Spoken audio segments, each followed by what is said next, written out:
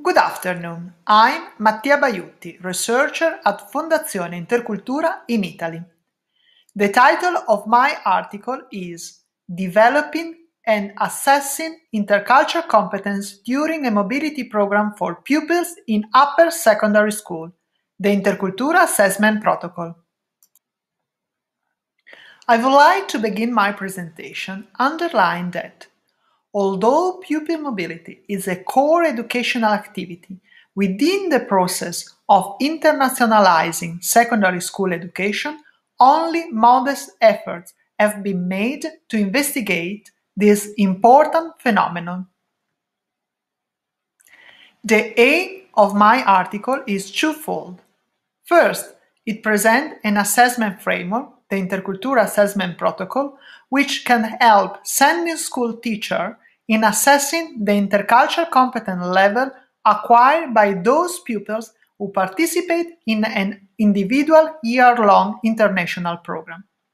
Second, the article shows the pedagogical value of this protocol.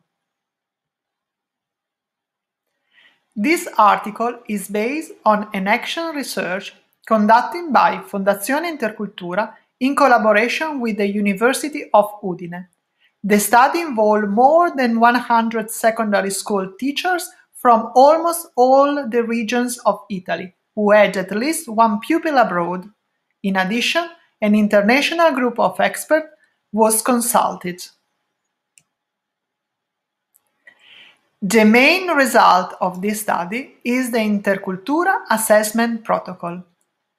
This protocol follows a multi-method and multi-perspective and longitudinal approach.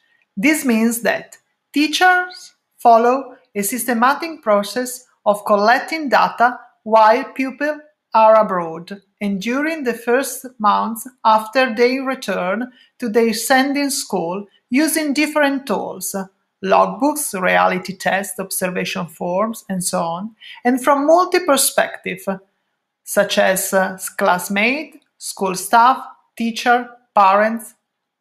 The teacher then triangulates all the gathered data and defines the level for each component of intercultural competence achieved by the pupil. And this process is guided by and reported on an assessment rubric. During the study, some results shed light on the fact that the Intercultura Assessment Protocol is not only an assessment framework, but it is also an instrument to enhance pupils' intercultural competence in its own right.